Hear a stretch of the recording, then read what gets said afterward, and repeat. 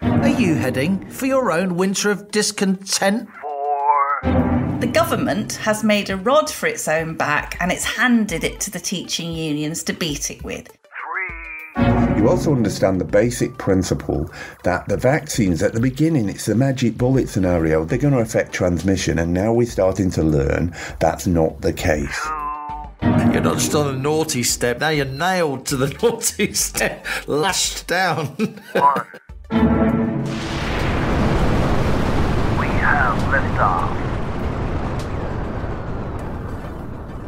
Welcome once again to Planet Normal, the Telegraph podcast with Allison Pearson. Hello. And me, Liam Halligan. It's September, a time of new beginnings, a moment perhaps to look ahead.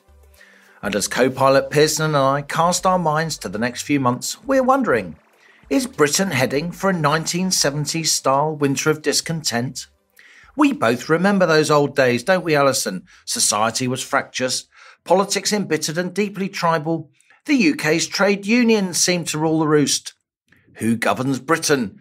That was the question then Prime Minister Edward Heath famously posed to the electorate, and they famously said, "Not you, mate," as they dumped him out of office. The public exhausted by spiralling inflation, a breakdown in public services, and an overwhelming sense of drift. Fast forward to today, and again, the cost of living is rising fast. Society's fraught, and this time, it's not the blue-collar, but the white-collar unions, the teachers and doctors, telling the government what to do. As the kids go back to school, are we about to see a third successive academic year sacrificed on the altar of zero COVID zealotry? And as for getting a face-to-face appointment with your GP, vital if medics are to spot life-threatening conditions and catch them early, well, official figures show, Allison, that since lockdown restrictions eased, the share of in-person consultations has remained unchanged at 56%, down from 80% before this ghastly pandemic. You're deeply concerned, aren't you, co-pilot, about ongoing upheaval in schools? And the British Medical Association, the Doctors' Trade Union, they've put you on the naughty step. Are you heading for your own winter of discontent? I am on the naughty step.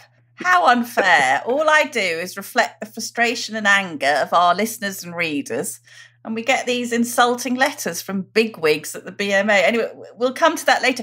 I think the big news, Halligan, surely is that we're all going to retrain and get our heavy goods vehicle licences, because now you can get 52 grand if you drive a lorry for Waitrose. What do you think? That's more lucrative than writing newspaper columns, all I can say. Sign me up. I know. I'll eat Yorkie bars for a living. Why not? Other chocolate is available. How many Trollope novels could I listen to as I power down the M1? Yeah, anyway, we'll come back to the lorries crisis. As you said, co-pilot, schools in England and Wales go back today, Thursday. Of course, should be a, special day, butterflies in the tummy, excitement, new shoes, making blisters on your heels. I still remember, Liam, my Freeman, Hardy and Willis black platform shoes, the teetering height of style in 1974. I had those. I think your size was a bit bigger. They were absolutely awful. My God. My God, the plastic on those. I mean, I felt I was the bee's knees. You know, when you're young and you just pressing your nose against the shop window, hankering after them. Anyway, $9.99, those were the days. So yeah, kids like we were back then, should be a day of getting back to normal. 16 months of horribly disrupted education. Not only have kids lost hundreds of millions of teaching hours, but we've seen an epidemic of anxiety and depression. Just this week, Liam, we learned that in 2020, there were 231,791 prescriptions for antidepressants issued to children aged between 5 and 16. So if anyone's worrying about the collateral harm of lockdown, there we are. So schools should this week reopen without the dreaded bubbles, without masks, without the social distancing, which has made life so strange and unnatural for 9 million youngsters. And it should be, Liam, a chance for kids to put all that behind them. But here we come, stirring her witch's cauldron. Mary Boosted, the Joint General Secretary of the National Education Union, warning parents to expect significant disruption, a reintroduction of tougher COVID measures by the end of September because of a rise in cases. And so here is Mary, saying that there's a much higher prevalence of COVID in the community. We're only relying now on lateral flow testing. And she says that in Scotland, they haven't abandoned the safety precautions. But as we know, Liam, Scotland has kept stricter measures and has been rewarded with the highest rate of COVID in Europe. I've got lots of thoughts about this, Liam. I'm actually feeling very, very upset and angry on behalf of our children and all children. As came through in your column this week. It's very, very powerful. But we see the government has made a rod for its own back and it's handed it to the teaching unions to beat it with. If you ramp up the fear, if you carry out millions of lateral flow tests on children every 3 days, which is the plan. I read that this week alone, the British government will be spending £100 million on tests. Imagine what you could spend in schools, what you could buy in schools for £100 million. And guess what, Liam? We're going to find a lot of positive cases. The next few weeks, they're going to say cases are soaring, peaks, whatever. And then we're going to be back into the doom loop. And what I think now is I think that Gavin Williamson and the Education Department need to get a bloody grip and say no child is going home unless they've got symptoms. And we know that that's all that matters. What say you, co-pilot? Well, I know you've interviewed a guest that we'll come to who speaks exactly to this issue, and I'm looking forward to that. But what strikes me as interesting is that the UK now seems to be not quite out on a limb, but certainly acting differently from countries like Germany and Denmark, not just Sweden, which was the outlier, which had a much more liberal approach to COVID for most of this pandemic. But other countries too are now taking a much less, not cautious, but a much less zealous approach, acknowledging that COVID is with us, acknowledging that kids are going to get it. And that's probably how they will end up being safe, because they'll build up natural immunity. Yeah, totally. And yet it seems that our teaching unions, not all teachers by any means, or even most teachers, because how many emails have we had, Allison, from teachers upset at their teaching unions being a bit too militant and opportunistic and political, and teachers scared, who don't feel that way, scared to say what they think in the staff room because the union rep might overhear and they'll be reprimanded. So we're not saying all teachers by any means, but we've both written, haven't we, over the last week in the Telegraph, you in your latest column, me also, that we feel that the teaching unions and the doctors' unions are being so obstructive now about moving on to the next stage of handling COVID, a more realistic management of the virus rather than trying to prevent the virus and contain the virus from spreading anywhere. As other countries move on, Britain, I think, driven by its unions above all, by these white-collar unions, seems to be taking a much, much more restrictive and damaging approach. And almost it's like hang the collateral damage to the rest of the population, if it's kids or people using the NHS, as long as the teachers themselves and the doctors themselves are safe. And is that a kind of throwback to the time when we were growing up and the blue-collar unions were really running Britain and pushing the government around, and it didn't matter what the rest of the country thought? Maybe that is an over-exaggeration. Maybe that's a step too far. But we both feel there's something in that, don't we? We both feel that there's a kind of sense of who's actually in charge here, the elected government or a bunch of interest groups? I think that I'm afraid, Liam, I've got a sneaking suspicion that keeping the cases high really suits quite a lot of people. Let's be clear. We are mass testing millions of healthy children with this thing called Innova's rapid lateral flow test. This test is so bad, it's about to be discontinued in the United States because a scathing report from their Food and Drugs Administration. They said it should be put in the bin, right? I mean, this is one of the most reputable regulatory bodies in the world. That's it. Yeah, absolutely.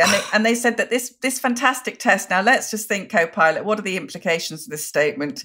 The Innova rapid lateral flow test doesn't seem to be able to tell the difference between COVID and flu.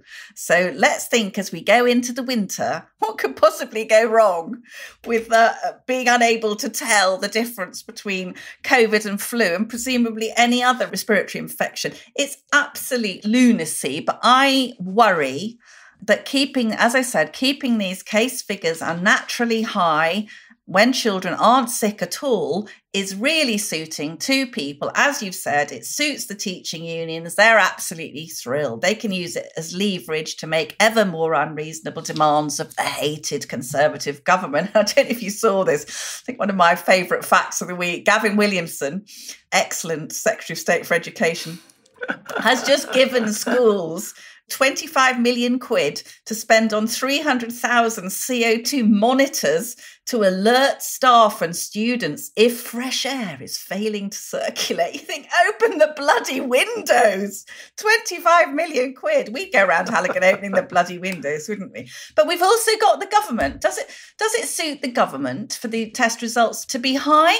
The government, we know from our scoop last week, from a source within the vaccination programme, the government is keen to push on with the vaccination of 12 to 15-year-olds. And so high case numbers are terrific for that, aren't they? And yet what I would say, Liam, is this is against the latest science. The most recent research from Israel found that the twice jabbed can both be infected by COVID and they can pass it on. So vaccinating kids who don't require protection against severe symptoms, as the older people do, is absolutely bloody futile. Sorry, I'm using bloody too much today. What I would say to you, co-pilot, is we should not be wasting millions of vaccines on kids who don't need them. We should now urgently be pushing on with a booster programme for the elderly, for residents of care homes who accounted for a third of all COVID deaths, tragically. And if the immunity generated by vaccines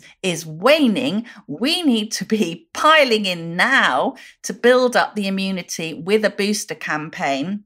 And I think actually, Halligan, I think your co-pilot, never knowingly understanding the science, I think this is now what the JCVI is saying. I think that we heard at the weekend, rather shockingly, that ministers are frustrated at the JCVI for not waving through casually the vaccination of 12 to 15-year-olds who don't even need the vaccine. But the JCVI, it looks, Halligan, as though they think, hang on, shouldn't we be doing a booster campaign for those who actually need it? Just to clarify something, you said, are we keeping tests unreasonably high? And I know what you're getting at because we've discussed it on various episodes of Planet Normal and when we're not recording as well. What we're saying is that the testing rate in the UK is very high. Very high. And the important metric is the percentage of tests conducted which are positive. Now, as it happens, I'm just looking at the excellent Our World in Data website. Here we go. He's got his stats. We don't need Velma. We don't need these pesky kids. We just need Scoobs. So I'm looking at the Our World in Data. I'm in the bowels of the website. And so this data is from the third week of August because it's the latest I can get for comparable countries. And in Germany, where there's a lot less testing going on, right? There's 7.9% of all tests are positive. But in the UK, where there's much, much more testing going on, 4.4% of all tests are positive. Wow. So, of course, we have much higher numbers of cases because we're testing so many more people. Yeah. And the important metric, as I've banged on about in my writing, in my broadcasting, earwigging cabinet ministers, as I'm sure you have been, the important metric is the percentage of tests that are positive, because that gives you a representation compared to other countries of where COVID actually is. Yes, that's right. And I do think, Liam, that the only pandemic now is the pandemic of panic, as you've just said. Even you truffling around in your world data. That was really interesting, Liam, that In the Telegraph, we had Miriam Cates. She's a Tory MP for Penistone and Stockbridge. She's on the backbenches. A lot of the backbenches, Conservative backbenches, starting, I think, to get quite restless about the gap between what's going on and what the data's saying. And Miriam says, if the alarming lack of evidence, this is about testing kids in schools, isn't enough, surely the financial cost should bring us to our senses. Lateral flow tests costing between £5 and £30 each. If every secondary school student takes 2 COVID tests at the start of the term, we are about to spend in the region of £100 million on testing children in just 1 week. That is enough to pay the salaries of more than 3,000 teachers for a whole year. And Miriam, she's writing as a mum, isn't she? It's for her, it's not just about the economics. She's writing as a mum. She is writing as a mum, and she concludes the mass testing of healthy children feels like an out-of-control train gathering momentum. There is no longer any meaningful destination, and it's time to jump off. Hear, hear, Miriam Cates. Absolutely agree with that. Strong words for a young MP who, you know, is clearly, fair play to her, saying, to hell with my future as a potential government minister. I'm going to tell it as it is. This is what I feel as a mum. This is what I'm hearing at the school gates. This is what needs to be said. But we need to talk about your row with the British Medical Association, Allison. And then I know you've got some more statistics from another secret source. I know, another secret source.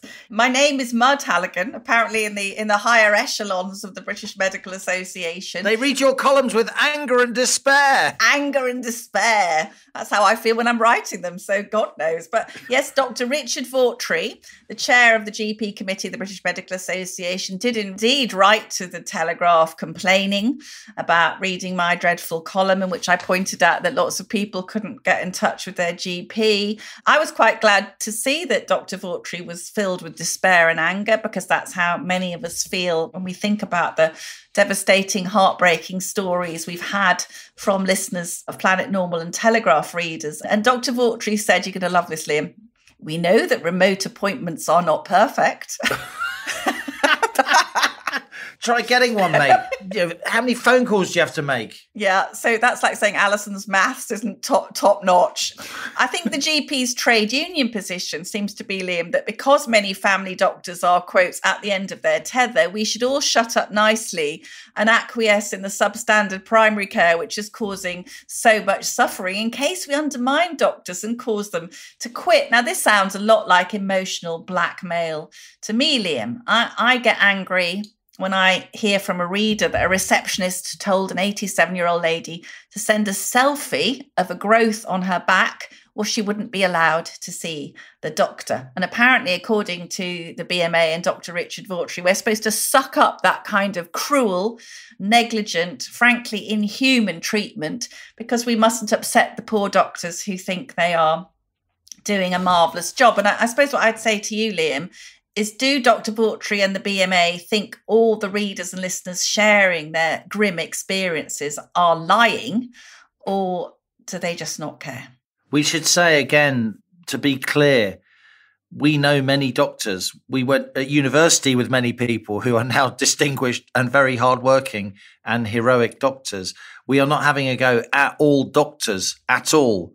What we are doing is responding to what we hear in the communities we live in, to the experiences we have in our own families, and above all, to the hundreds, Dr. Vaughtry, of people who have emailed Planet Normal from month to month throughout the pandemic. This has been probably the most consistent theme in the huge number of emails that we get related to this podcast and to our own respective Telegraph columns.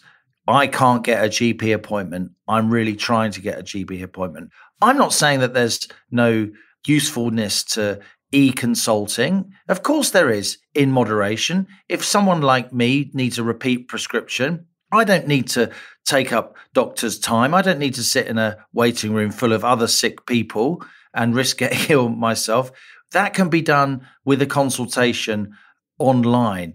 Of course, the technology can help us, but it is no substitute in many, many, many, many cases for the in-person consultations in which, again, countless medics have told us, we're not medics, countless medics have told us, you have those soft signs that a doctor can pick up, the way people look and move, the sound of their voice, touching a patient as part of a preliminary examination. All these things are absolutely vital. And that is what doctors are trained at huge public expense to do. And that's what they need to be doing. And of course, we need to train far, far more doctors. Why do we have to steal doctors from other countries?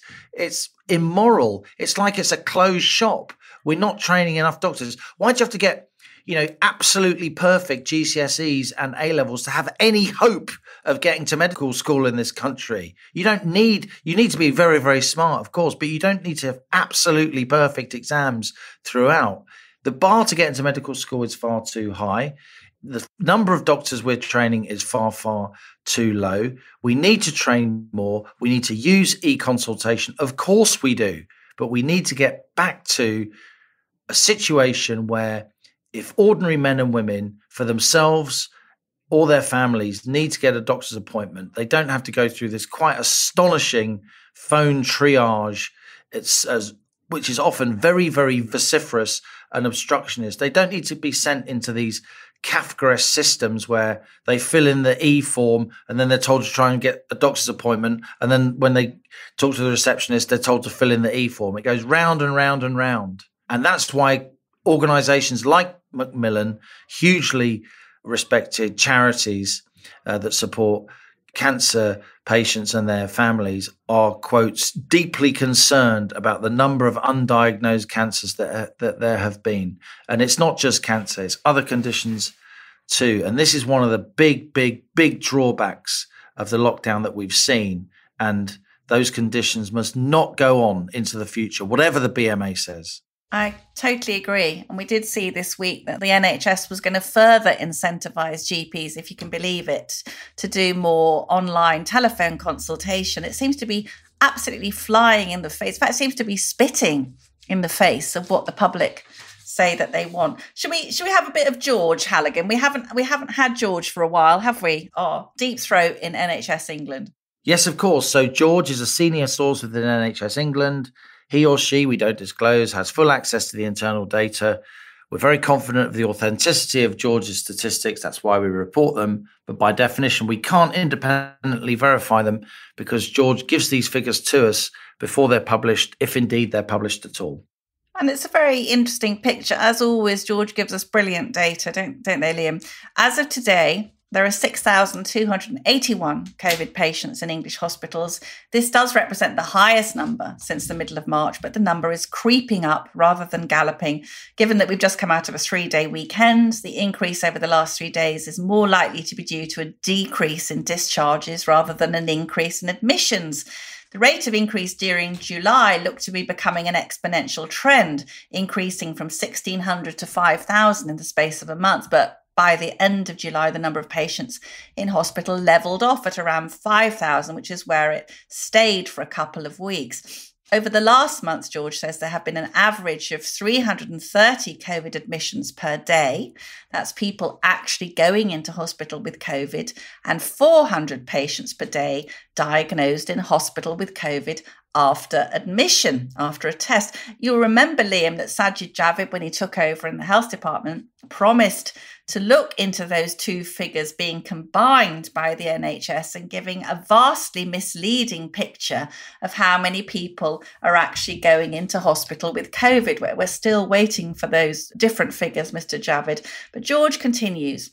Daily discharges from hospital have averaged about 575. Those are people getting better from COVID. That means a net increase of around 160 patients each day. Now, this is really interesting, Liam. The age distribution of patients has changed significantly since January, but comparing the distribution now to what it was in May, there's little change. Currently, there are around a third of admissions in the 65 and over age group. For the younger age group, it's been the opposite way round. That the older age group, there are fewer of those in hospital, Now, the younger people, there are more younger people in hospital. Children under 18 represented just 2% of hospital admissions in January, but it's 6% now. And the largest increase has been in the 25 to 34 age group. However, George says, and this is very important, when you consider that there were over 4 times as many daily admissions in January as there were in early August, then the absolute numbers being admitted from all age groups is far less now than it was before the vaccine programme started in earnest. And there's one final thing, Liam, that really jumped out at me, and this is about the deaths. When we think of all this attempt to vaccinate children, George says, in terms of younger people, there's no evidence of an increase in them not recovering. Since March 2020, this is worth saying, there have been a total of 92,500 reported COVID deaths in English hospitals, and 99.2% of those were people aged 40 or over, with the majority being in the 80 plus or the 60 to 79 age group. That leaves just 740 total COVID deaths in the under 40s. And, says George, according to our dashboard, they were all in the 20 to 39 age group. There isn't even a section on the pie chart for any deaths under 20, or if there is, it's invisible to the naked eye. So we can ask ourselves justifiably, co-pilot, why would you be vaccinating people in an age cohort which has had almost 0 deaths? Thank you to George anyway. Quite astonishing numbers from George. I don't know, Allison. I'm naturally an optimistic person. My heart really does sink. Maybe it's because I've got a lad going back to school, and also because I'm that age where most of my friends are parents with school-age kids. It really is, your heart sinks. I must say that, to be fair, opinion among my friends who are parents about the vaccination of 12 to 15-year-olds is split. Some people are vociferously against it, even if they've had the jabs themselves and they're not anti-vax, they're pro-vaccination. But like you, they look at the balance of risks and they say it doesn't make any sense.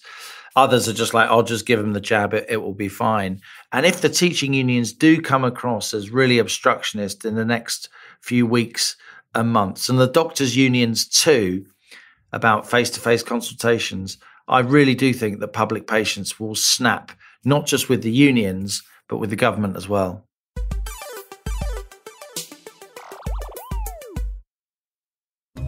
Hello, I'm Christopher Hope, but my pals call me Chopper. And you can too. Just dropping into my second favourite podcast to tell you about another Telegraph show. Mine! As the Telegraph's chief political correspondent, I spend my days holding politicians to account and asking them about the things that affect you. I speak to top politicians from across the political spectrum, commentators with their finger on the pulse, and of course, my talented colleagues at the Telegraph. So if that sounds like your cup of tea, please search Chopper's Politics wherever you're listening to this. Cheerio!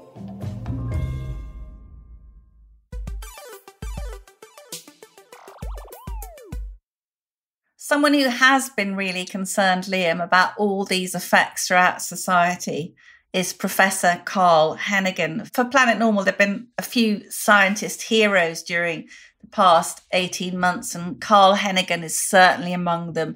Carl is the Professor of Evidence-Based Medicine at Oxford, and he also works weekend shifts as an emergency GP, which he says allows me to see healthcare from both sides. Of course, you'll know, Liam, that Carl Heneghan's become very prominent throughout the pandemic, consistently making the case for a more balanced approach based on real-life data, not on mathematical models.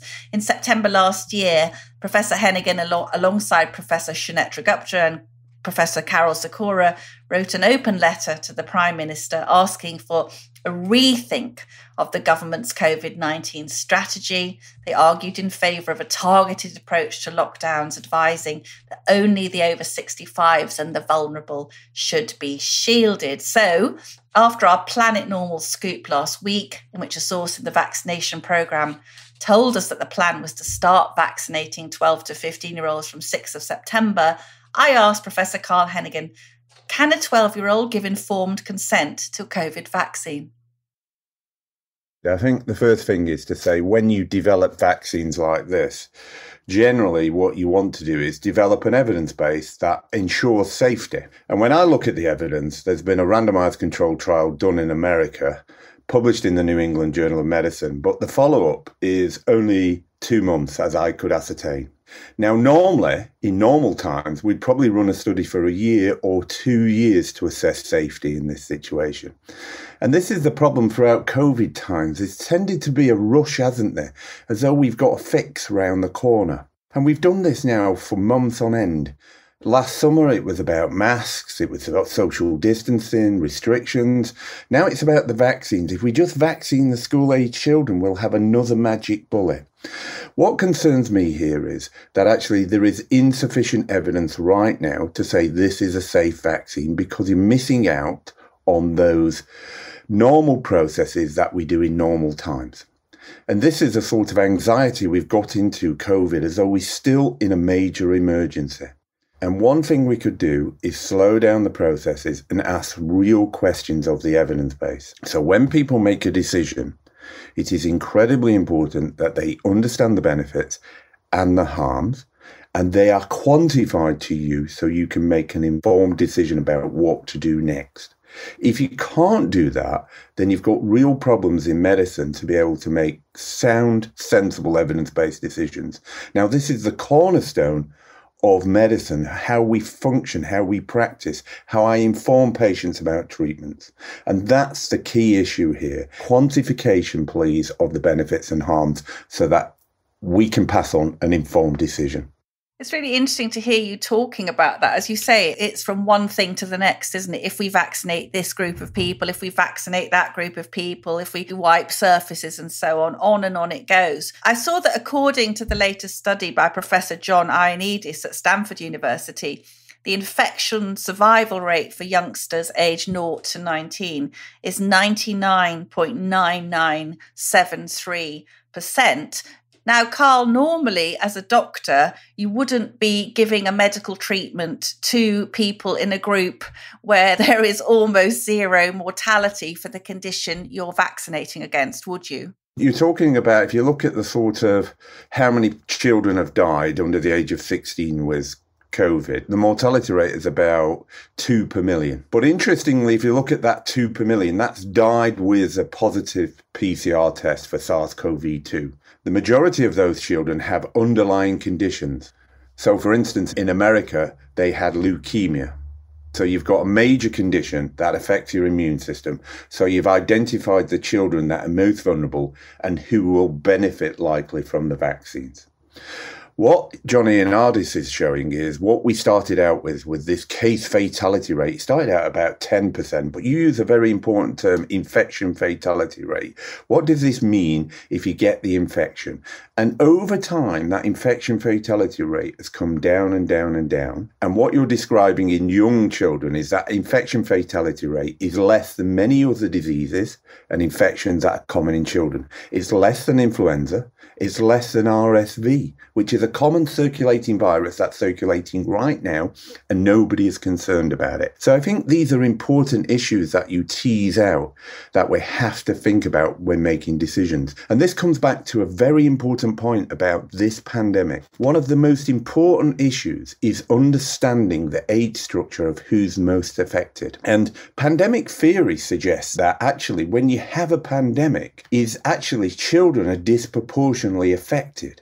Therefore, their mortality is much higher. But very early on in this COVID outbreak, it was clear that the age structure of who dies, who's hospitalised, is massively towards those who are the very elderly. So over 75% of the deaths are in over 75s, over a third are in care homes. Once you understand that, you start to look at the whole pandemic and the impact on children differently.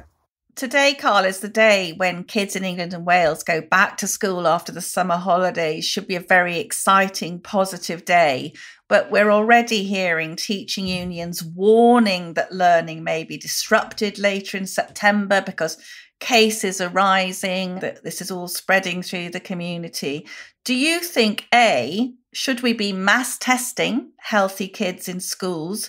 And would society be better off allowing children to catch COVID and gain the long-lasting natural immunity, which studies from places like Israel are suggesting is superior to the immunity generated by the vaccination?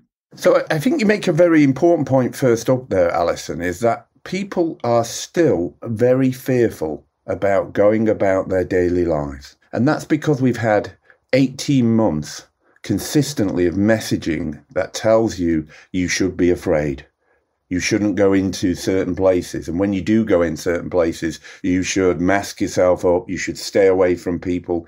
And as we've seen some of these interventions now become voluntary, about half the population is still going around in a very fearful way. So when we ask people to do certain things, like go back into a crowded place or the classroom at work, I can fully understand why people are anxious and why they're fearful. But I think this comes back to a very important point. This is almost a year ago we made this point, is if the messaging is one of fear, over time it will break down, but it will create significant anxiety in the population. And what breaks into that fear is continuing case numbers, mass testing, and all of the issues that go with this. And that creates the ongoing problem. Now, I think where we are in this pandemic is I only think we've gone beyond what I consider is phase one. And phase one is people accepting that the virus is endemic. And it's took a long time to get there for many people. The question now is phase two is how do we learn to live with that like we do with other respiratory viruses? And your point in children is with the other coronaviruses, by the time you get to 16, you've already picked them up. You will go into your adult life and they will recirculate. And every 3 to 4 years, you'll pick another one up and you'll get a cold. And you'll feel a bit miserable, and you might get it in winter, more likely, sometimes in summer, but much more likely in winter. And the problem is when you go into very later life, we have an issue called immunosenescence, where your immune system doesn't function as it does when it was particularly as a child or as an adult. And that's the population we should be looking after. So the point is now is when do we start to have a grown-up debate about how we go into phase two to learn to live with this virus, and how do we switch off some of the testing, the inordinate cost that comes with that, and repurpose that funding to where the most vulnerable and where the issues are in healthcare. I hear what you're saying, but the fact is, Carl, that this week millions of parents are going to be struggling at home, aren't they, with the dreaded lateral flow test, which doesn't give us a lot of hope going into the winter. But we will be mass testing school children from tomorrow. You know, you can put me right, but isn't it going to be the case we're going to be back in the doom loop of, oh my God, you know, all the cases have gone up again, even if it's largely healthy children? And then won't there be the pressure, oh my goodness, we must wear masks, they must go back into the dreaded bubbles? Isn't that what's going to happen? Well, I'm not a big fan of forecasting and modelling and you know that, but No. I think we're in for a difficult winter. And that's because this winter is the winter where we start to learn how to live with these issues going forward. As we go back to schools, you're right. What happens is you've got a new cohort of children going into primary school. You've got a new cohort going into secondary school. And in a few weeks, we've got a new cohort going into university. All of them will cause rises in a significant number of pathogens: rhinovirus, adenovirus, RSV, metapneumovirus. I could keep going with the list. Nobody will bother about the ones that actually cause the most damage to children. What we've got is this fixation on COVID.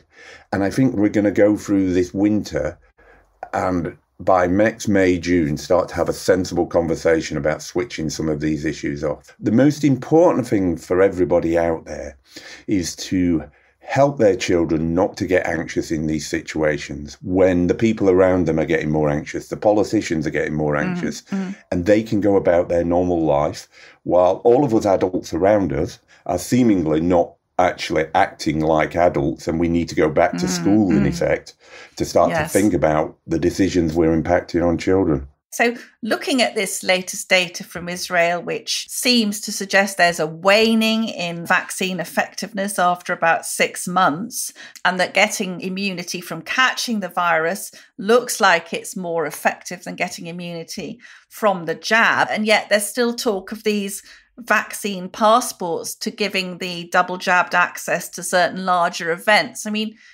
Carl, how would that make sense if the people being allowed into the larger events were still capable of picking up and transmitting the virus? Well, the first thing is the sort of unintended consequences of poorly thought through policies. I mean, I went to an event in London where it was at the West End in a theatre and there were 1,500 people there. And it said, you've got to produce your vaccine passport or a lateral flow test. Now, just think about it. If there are 1,500 people and you're going to put people through, it probably takes about 60 seconds to check everybody's, because you've got to get your phone out, show them your app, you've got to do that. Now, for 1,500 people, that's 1,500 minutes of time. And what happens at these events is it doesn't happen. And actually, maybe one person gets checked, but actually it's impossible to police this. So having this policy is a smokescreen. The second issue is I'm for vaccines where they show the benefit and the harms. And Allison, as you get older and as I get older, I'm including you in this, the problem is we've missed out on that childhood infection. That's what a pandemic is about. There's a new virus that's emerged that we didn't get at the right time when we was young. Therefore, we need a bit of protection while that population immunity builds up. Now, once you understand that basis, you also understand the basic principle that the vaccines at the beginning, it's the magic bullet scenario. They're going to affect transmission. And now we're starting to learn that's not the case. And it's okay because most of the smart epidemiologists and virologists fully expected that to happen. And it's a bit like what happens with flu. You get your vaccine and years later, you have to come back for those that are the most vulnerable. So what I'd be doing now is seriously thinking about what's the policy in those over 75 and what's the policy in those under 75 with those critical comorbidities in this next winter and beyond. Now, when we talk about children and we're vaccinating them, okay, we're doing it now, but what's the policy going forward? Are you going to have boosters? Are you going to have annual vaccines? What does it look like? Because all that needs to be set out when you give that first vaccine. Here's what the future looks like. And I think what we're doing again is distracting from the main problem. Would it not make more sense? This isn't mine, as you'll hear, this isn't my field of expertise, but given that immunity may be waning in those who've had double jab for the vaccine, wouldn't it make more sense rather than persuading younger cohort children to have a vaccine they don't really need? Should we not be looking at giving boosters to that elderly group and the vulnerable that you've identified? You're making perfect sense, Allison. That's where I'd be really, I'd be seriously worried. And I can tell you, as I go into care homes, which I still do, and there are outbreaks at the moment in care homes of COVID, that's the critical issue, because this is the two things that really matter here. Over a third of the deaths are in care homes. And then you think of the problem that occurred in hospital-acquired infection, those who are unwell going into hospital and got the infection in hospital.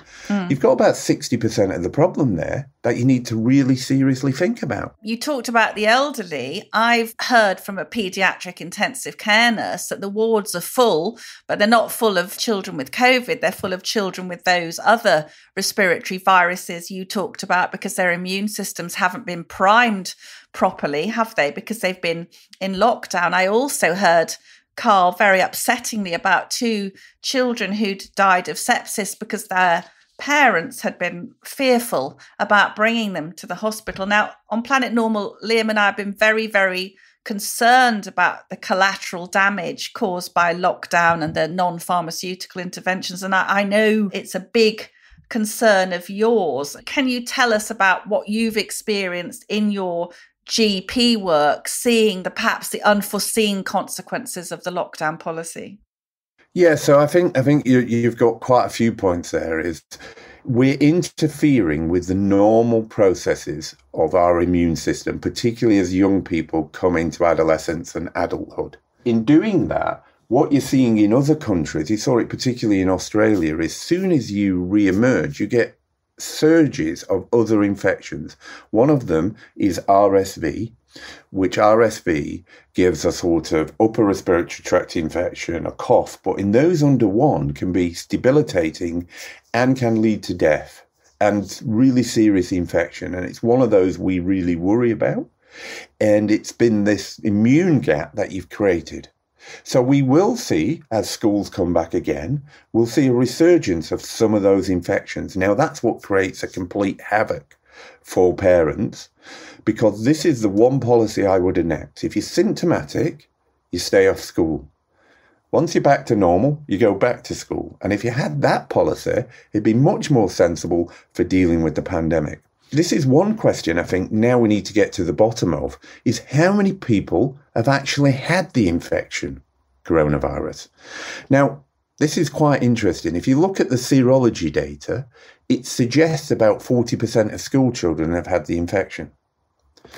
If you look at the government staging data site, coronavirus.data.gov.uk, they actually suggest only about 10% of the population have had it, because the summary there is about 6.7 million.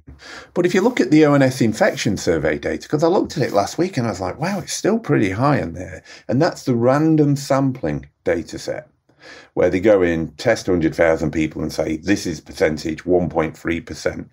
Now, if you go back, they go back to May last year. And if you total up all the numbers, it comes to 40%. Same as the serology data. Now, they missed out March and April because it wasn't running. Remember, we had no tests in March and April. So it could be as high as 50%. So the question I have now is, if it's 40 or 50%, then the first question you have is, how well did all those interventions work in lockdowns and rules of six and tier systems if 1 in 2 people have ended up potentially with the infection? And these are the issues we now need to discuss. And we need to have a very clear understanding how many people have actually had this infection so far. That can help us think about the policies. Carl, Planet Normal listeners will be hearing you speak in this marvellously calm, thoughtful way. But I'm thinking, isn't the professor of evidence-based medicine quite angry? I mean, COVID seems to have almost created a new religion of public health. There are COVID zero COVID zealots who think people like you and Professor Sunetra Gupta, very eminent, thoughtful people, because you don't believe that lockdown is the one true faith, that you're wicked heretics who have to be cast out. Please be honest with us. Has it been painful or shocking for you, Carl, to be painted as someone who is at odds with the scientific evidence when the evidence is the air you breathe, isn't it? Yeah, I think it's been a real roller coaster. And I guess, there's been times when it's been slightly up and times when it's been pretty down. And I think the level of vitriol is quite something. At the end of the day, the bit that keeps me going, Allison, is when I look to my children and when I look to other people's children out there, I think, right, what's the most important message we do for the next generation? And my job is fundamentally to explain research to a wider audience. And I feel compelled to keep doing that, even if the message is not one that suits the policy, suits the predominant narrative, is to push the evidence and try and explain what it means. There's a couple of things I try and do all the time is I never tell people what to do. That's why I don't like mandates. You have to inform people. Inform them about the effects, what's the benefits, what's the harms, and what are the biases in this research that undermine those effects. If you do that well, people come to the right conclusions. That's been important. The second thing is I work with a vast array of people, and this is one of the most important points that does concern me. There's a huge number of people in the background who are very intelligent, very smart, been looking at this for a number of years, who will not come forward because they're too concerned about what might happen to them in the public arena because of what has happened to people like myself and Professor Gupta. And I think that's a real travesty, because I think if you heard from a wider perspective, wider voices, what would happen is the message would become more to the middle ground. And what's happened here throughout is we're lost in terms of it's all about next week. We've all got to put masks on. We've got to have restrictions. We've got to close schools. We're not got back to classroom. And that's the predominant message you hear. And you don't hear a more balanced view. And I think this is where we need to get to. And we need our politicians and our people involved in policy to now really take these issues seriously about what's happening in the media, the social media world, and the impact, so you can get the true reflection of the voices that will give you a more sensible way of going about policy and what to do next. I have to say, Allison, that was an incredible interview. I'm privileged enough to have met lots and lots of professors from Oxford University. He's right up there with the most impressive, isn't he? He's everything that a tenured professor should be. This is why professors have tenure, or it should be why they have tenure. So they can speak as they find, they can plough their own research furrows, and they can say what they believe is to be true. And I think it's absolutely outrageous that people like Carl Heneghan and others that we've featured on Planet Normal, like not least Sunetra Gupta, have been hounded by fellow academics. And I think we're privileged that he appeared on Planet Normal.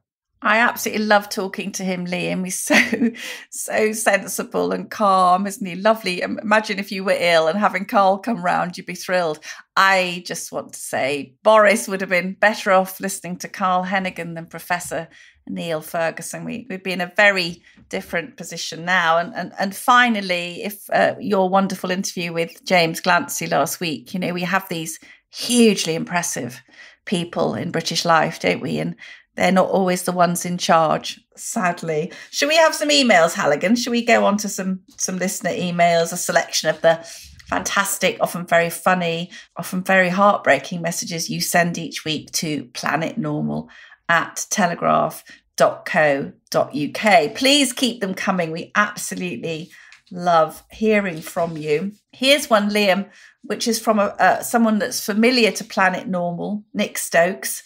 Planet Normal listeners will remember that our campaign for face-to-face appointments began with a very moving email from Nick Stokes about his wife, Joy, who tragically died after trying many times and failing to get a GP appointment.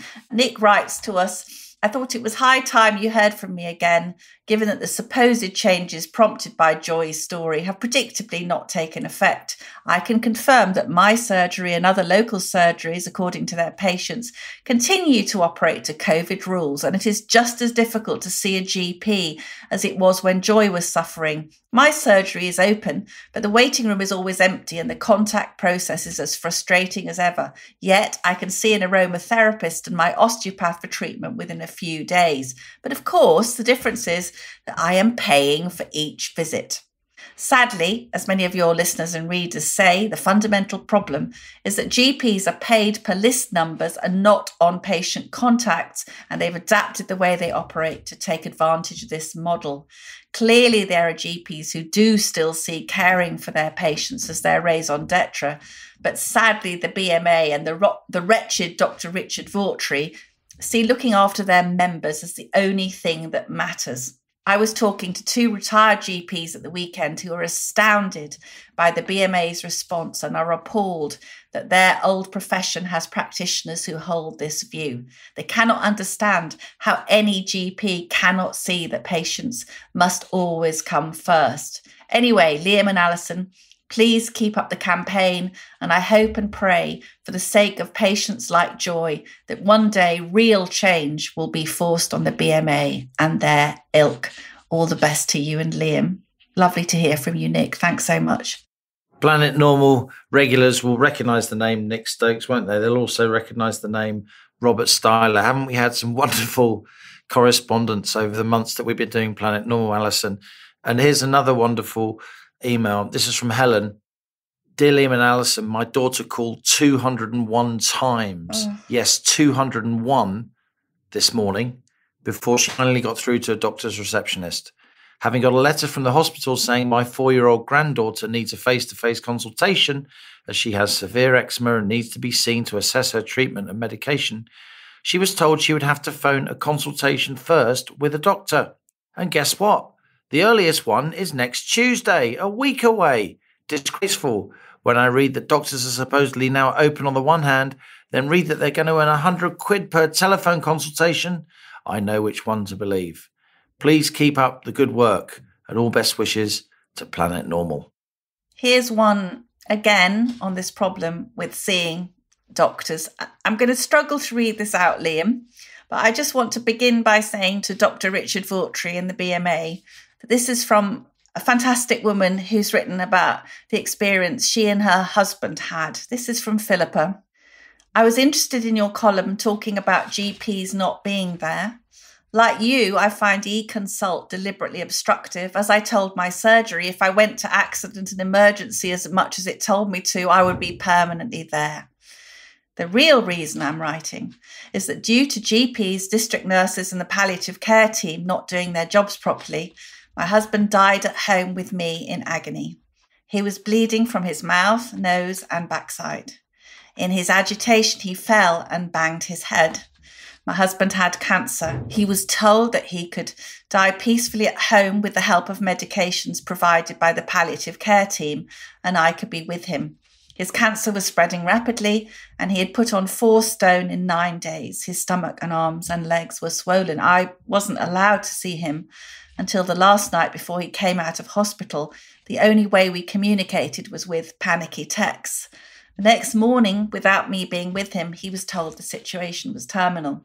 The palliative care team had no weekend or 24-hour service and didn't seem to understand the urgency of my husband's situation. I spent all of his final 6 days trying to get care, attention and medications for him.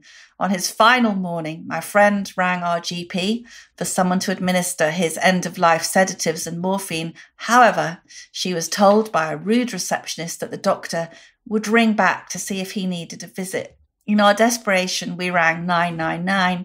However, he had already passed away by then.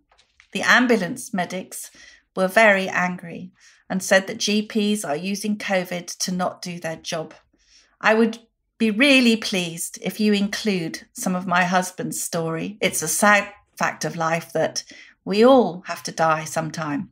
And in a supposedly civilized country like the UK, we all assume, don't we, that we will have help, support and medications to help us. I enclose for you and Liam some of the documentation around my husband's case, including the report from the hospice and a letter from the GP admitting some of their many failures, so that you know I am not making it up. Philippa. I know, we can't say, go on, Halligan, go on. We're going to keep banging on about this. They're not going to get us to keep quiet, are they? You're not just on a naughty step, you're nailed to the naughty step. I know. Lashed down. Araldited to the naughty step. Why does she keep saying these things about people not getting treatment? Why does she keep going on about it? How could it be true? In your Freeman Hardley and Willis shoes. Shoes, I know.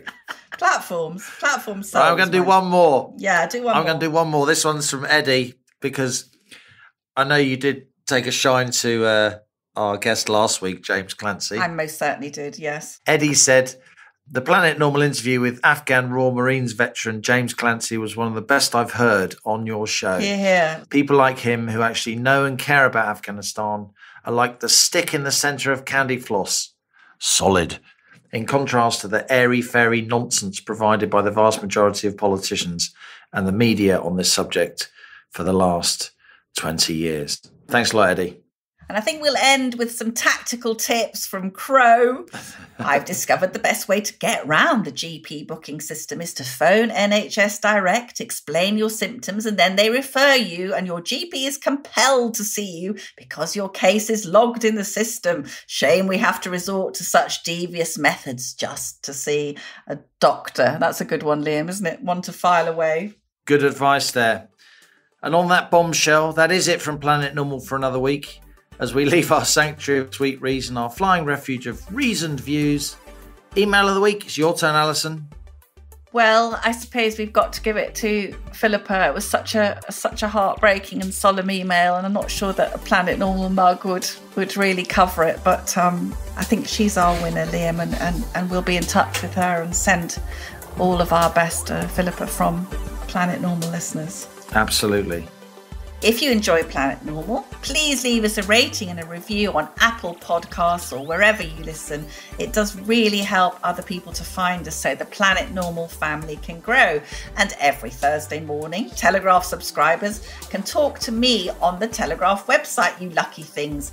Find the article labelled Planet Normal, leave a comment beneath it, and I will get back to you from 11 to 12 noon. We do have some really good conversations there. It is you, our sensible, worldly wise, compassionate Telegraph readers and Planet Normal listeners who make this podcast. We learn a lot from you and we really love being in touch. We certainly do. Keep the emails coming. And as we speed away from Planet Normal and the madness of planet Earth looms into view, thanks as ever to our producers, Louisa Wells, Isabel Boujard, Elliot Lampitt, and our editor, Theodora Laludis.